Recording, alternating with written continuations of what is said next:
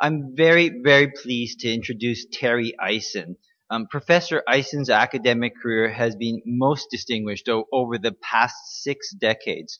From 1968 until 1980, he served as a professor of law at Queen's University. From 1973 to 1976, while on leave from Queen's University, he was chairman of the Workers' Compensation Board of British Columbia.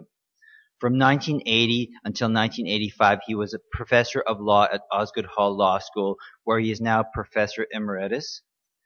Ison is the author of several key publications on workers' compensation in Canada, including 1983's Workers' Compensation in Canada and 1994's Compensation Systems for Injury and Disease, the Policy Options.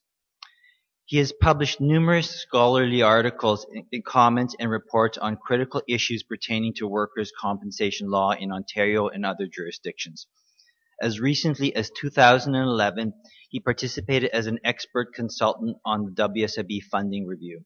In 2012, Terry Ison was the recipient of the Ontario Bar Association's Ron Ellis Award for Outstanding Contributions and Achievements in Workers' Compensation Law. So I'm very pleased to present our last keynote speaker, Terry Ison. Well, thank you very much. I was planning on starting with experience rating, but most of my thoughts on experience rating have already been mentioned by one of our colleagues who's already spoken. So what I'll do is I'll just add a few points on experience rating that haven't already been mentioned. The demand for experience rating, among other things, it failed to recognize that although premiums were paid to a workers' compensation board by employers, most of those costs were borne by workers, and they still are, borne by workers who pay those costs indirectly by having their wages reduced. Because it's normal routine for employers to pay a limited amount to workers, and some of it in wages, some of it in other things, but if the other things go up, the wages go down. So now the total amount that an employer was willing to pay for a worker was the same regardless of whether that amount, how that amount was applied. So it was usually workers who bore the whole cost of workers' compensation premiums. Now that has become a little more complicated with the creation of experience rating. Now, the political justification for experience rating is the assumption that it promotes occupational health and safety. Now, that assumption was written in Section 83 of the Workers' Safety and Insurance Act. Workplace Safety and Insurance Act in Ontario. But there's no evidence that experience rating has had that effect, even slightly. There is abundant evidence that experience rating has damaging effects on occupational health and safety. In particular, disabled workers do not return to work on a reliable medical opinion. When a worker has not fully recovered from the accident or disease, a reliable medical opinion on the safety of returning to work could usually be given only by a doctor who knows the worker's medical history, has affirmed that has examined the worker, and also examined the work done by the worker at the place of employment. Now that rarely happens. So experience rating creates the risk of a disabled worker being coerced back to work, and then sustaining a further injury or causing an injury to another worker. The use of new words in workers' compensation legislation is another cause of confusion and damaging consequences. One of those words is stakeholders. This word creates the false impression that improvements can be made in a workers' compensation system by accepting the demands of employers' representatives. Now, or by negotiating with employers and workers' representatives. But it can be hard to find anyone who really understands workers' compensation and who really represents employers. And of course, the important thing to understand here is that people known as employers' representatives are not people who represent the interests of employers. As well as cutting benefits, the role played by employers' representatives in recent years could explain a range of other legislative changes. For example, it might explain why the name of payments made by employers to a workers' compensation board has been changed from assessments to premiums. Now that can create the impression that a board should now behave like an insurance company rather than as a government agency running a social insurance system. Now, reducing the amount paid in benefits can then be seen as an achievement. Because experience rating causes the underreporting to a workers' compensation board of occupational disabilities, it creates false statistics that tend to diminish occupational health and safety. Experience rating also seems to make safety regulations and enforcement more flexible. This could explain why compensation is terminated in many cases because the worker felt it unsafe to return to work. Experience rating also creates an incentive for employers not to report to a workers' compensation board disabilities sustained by a worker that they have a statutory duty to report. Now, in Ontario in particular, many employers have been prosecuted for failing to report to the WSIB a worker's accident. But those prosecutions do nothing to solve the adverse effects of experience rating. Now, related to this, the law of contract provides that a worker has the right to quit his or her job and seek employment with another employer. That's just a basic right. But that right is the difference between employment and slavery. But experience rating creates a demand for the worker to return to work with and remain with the same employer, whether he wants to or not. Now, experience rating undermines rehabilitation in other ways too. For example, the number of rehabilitation officers at the boards has been shrunk. In the 1970s, the Ontario board had several rehabilitation specialists. An excellent one who I met was one who specialized in the rehabilitation of workers who had brain injuries. Now, that range and quality of rehabilitation has gone with the arrival of experience rating. An officer of the board has recently been heard to say that the board is now trying to improve vocational rehabilitation, but no significant improvement is apparent. And non-vocational rehabilitation seems to have been abandoned, except for a few small measures.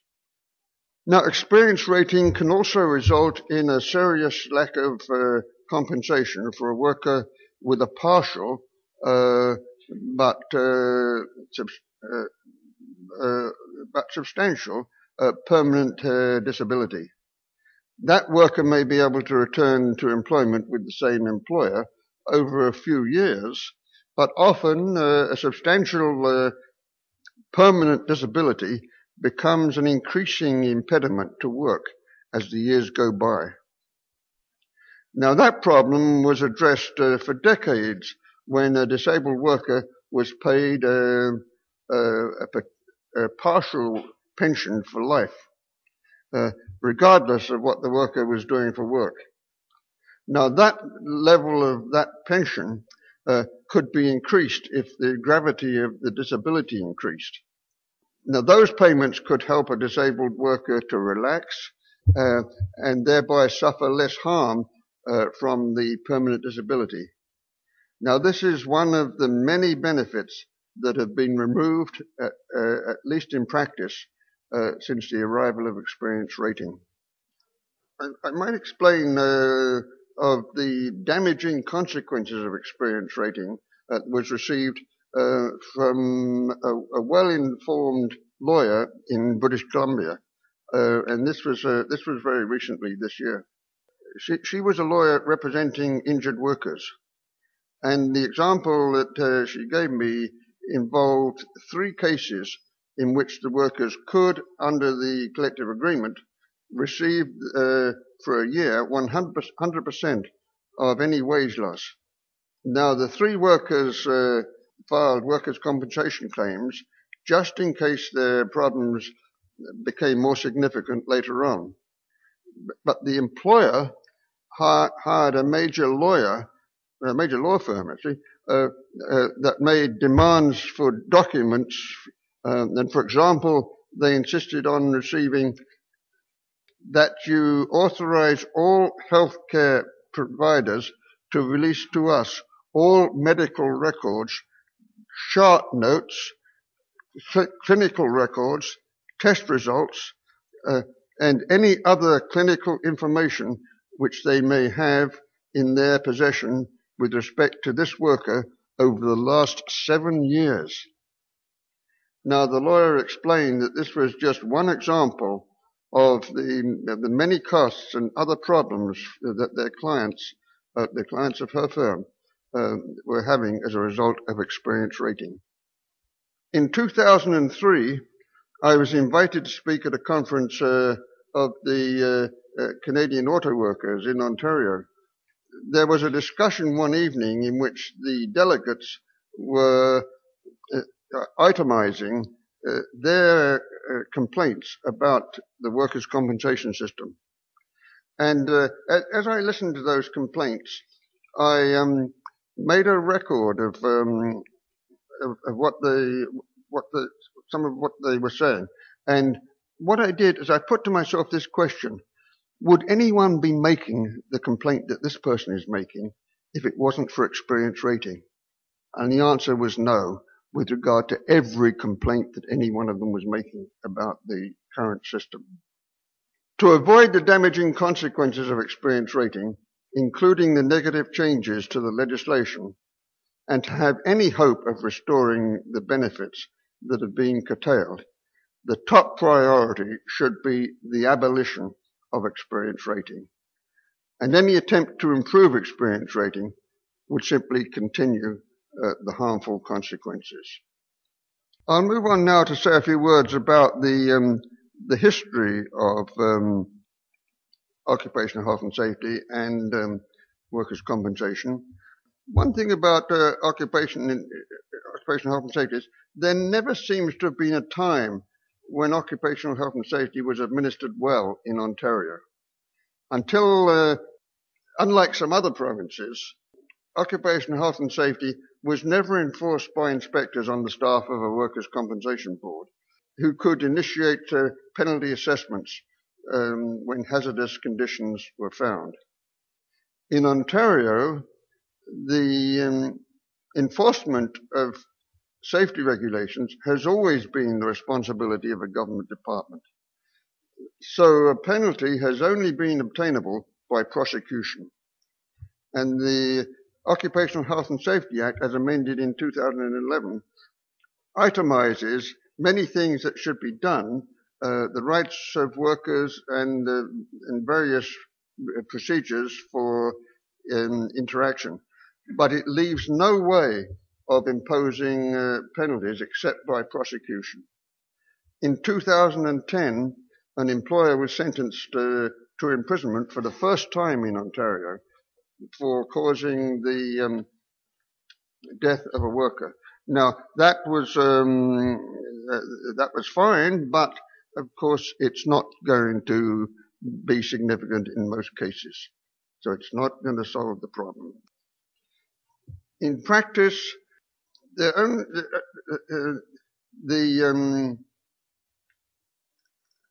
the inspectors in Ontario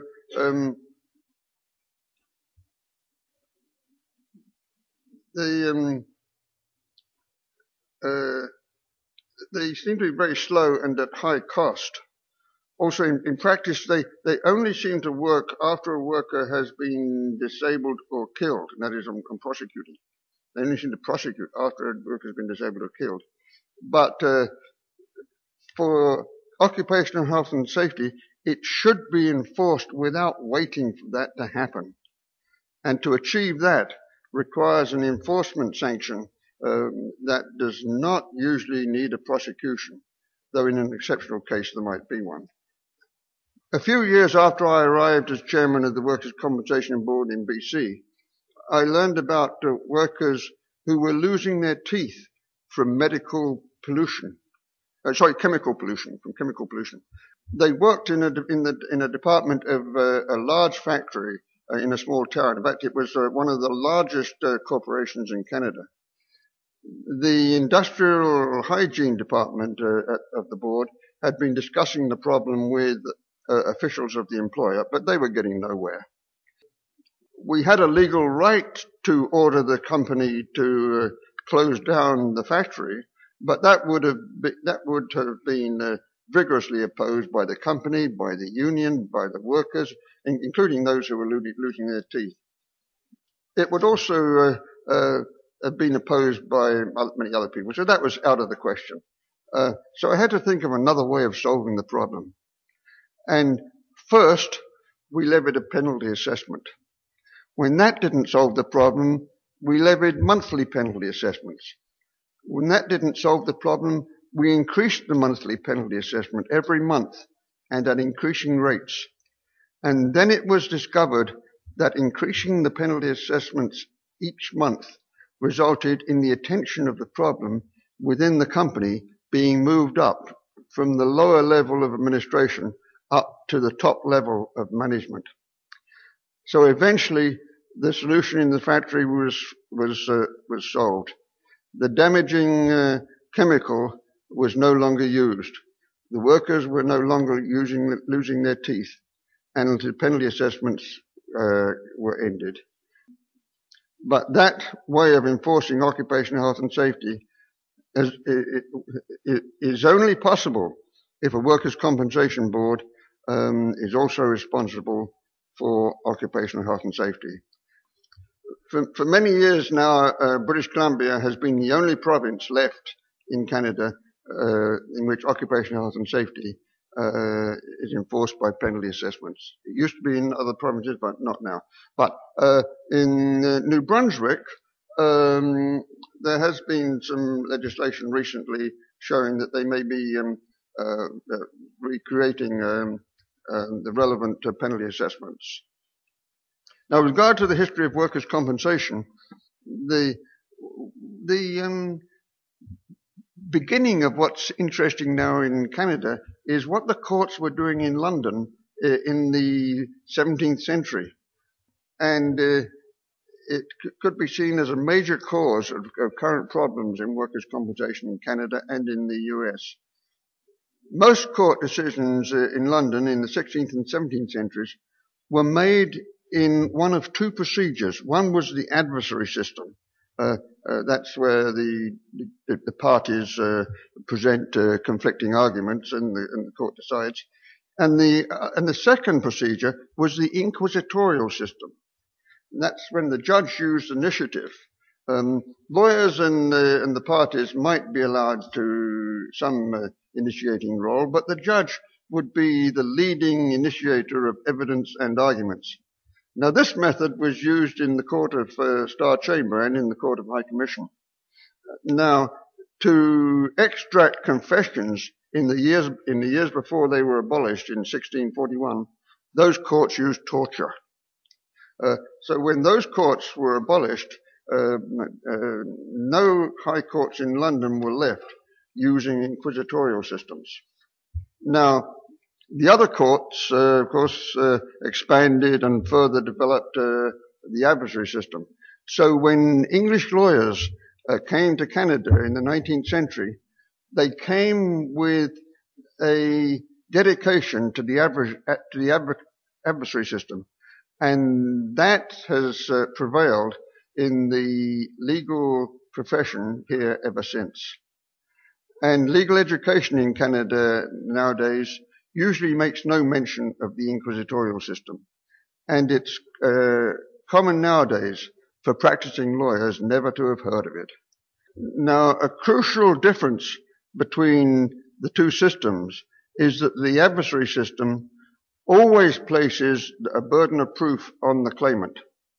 An inquisitorial system is usually designed to avoid that. Now, in 1913, when Chief Justice Meredith created the workers' compensation system in Ontario, he had had years of experience with the adversary system. And in conducting his commission of inquiry, Meredith did not confine himself to hearings. He visited places of employment, he spoke to workers and employers, and he also spent some time overseas, particularly in Germany. And when he found that the modern European version of the inquisitorial system.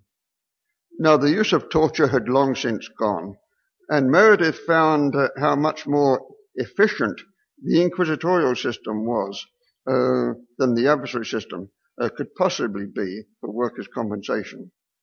So Meredith was determined that the adversary system should not apply to workers' compensation. He rejected all proposals for adjudication in the courts and even appeals to the courts. Meredith proposed a workers' compensation system in which administration and adjudication would be by a government board. But his report never used the word inquisitorial, probably because the reputation of an inquisitorial system was still among lawyers who knew of it. This could explain why the inquisitorial system that he recommended became known as the inquiry system. The Workers' Compensation Board, as it was then called, or Workmen's Compensation Board, as it was then called, would receive reports from employers, workers, and attending physicians. But if those reports did not provide all the information that was needed to decide a case, the board would use its own initiative to obtain further evidence. Board doctors, I might say just a few words about board doctors. The primary reason why decision-making at workers' compensation boards never worked well for decades was that the only professionals employed in the claims departments of a board were the board doctors. In Ontario and British Columbia and some other provinces, they had a legal department, but the lawyers in those departments were generally doing other types of work. They did not usually involve themselves in claims decisions. So adjudicators would refer a case file to a board doctor, not necessarily because it involved a medical issue, but because it involved some kind of difficulty, and the board doctor was the only professional person on hand. Now, the result was that board doctors did not provide expert evidence, except in simple cases, they became the decision makers. Now, they decided not only questions of medicine, but also questions of non-medical fact and the questions of law.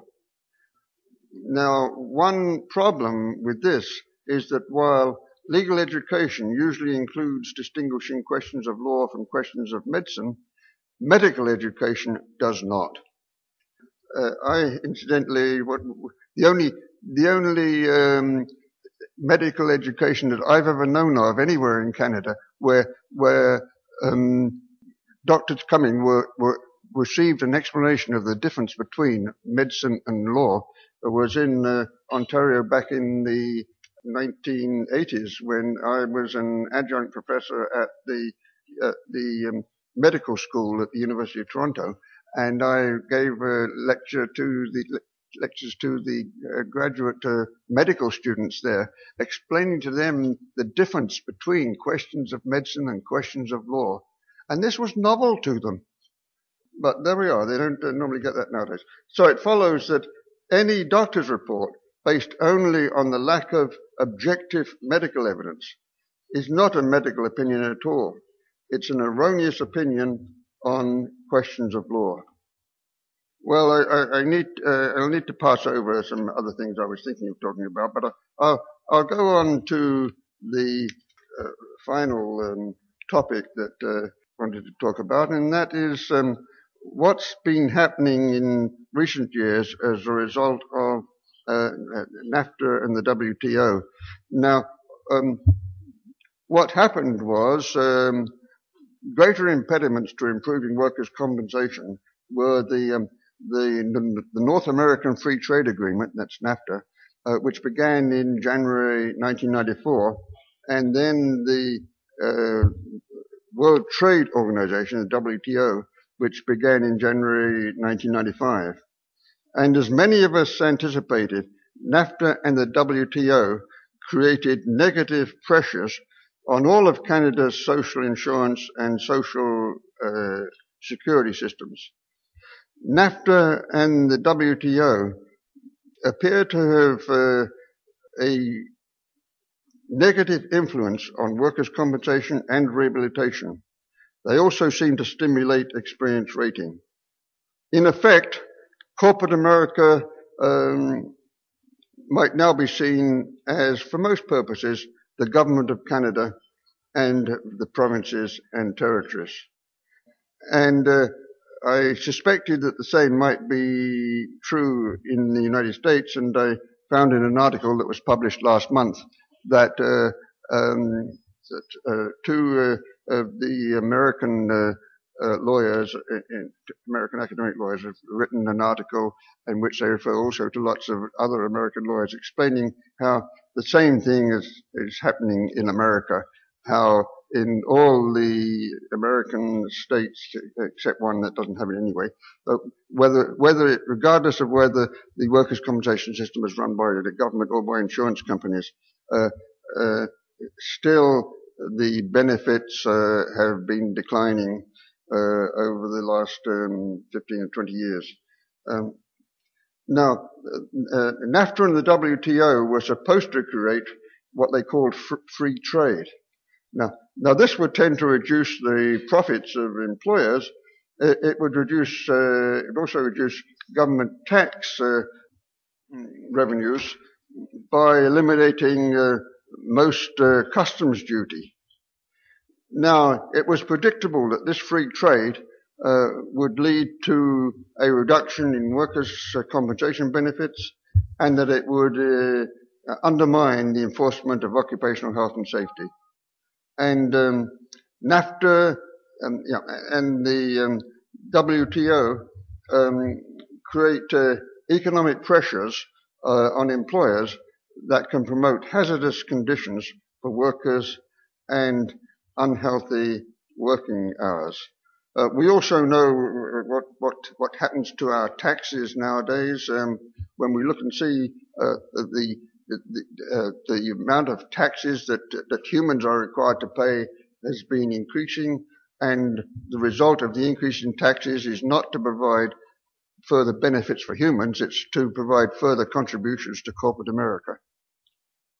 The economic theory about the benefits of competition does not include any consideration of its effects on occupational health and safety. And with regard to occupational health and safety in particular, NAFTA and the WTO seem to have increased the amount of time that government representatives, employers and union officials spend on committee discussions rather than on the enforcement of occupational health and safety. Well, that concludes what I'm saying. I might just say as one final sentence, the only great reform I can see is if we could possibly find some way of restoring the whole workers' compensation systems to what they were 20 to 40 years ago. Fine, thank you.